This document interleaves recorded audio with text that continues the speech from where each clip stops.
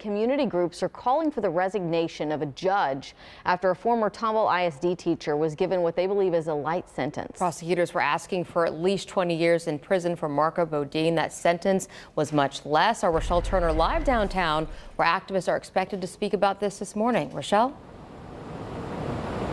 Good morning. They are very upset and frustrated after Marka Bodine was sentenced to 10 days in jail and a 10-year probation.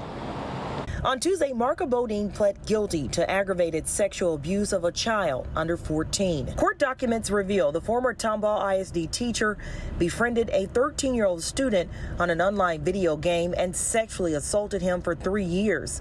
They texted, exchanged explicit photos and videos, and had sex in her classroom and car several times. Judge Greg Glass sentenced Bodine to 60 days in jail and 10 years probation, far shy of prosecutors' push for at least 20 years in prison. There are certain types of cases that, in my opinion, really should only warrant punishment, and that is this kind of case. Harris County Prosecutor Jana Oswald is chief of the Crimes Against Children's Division.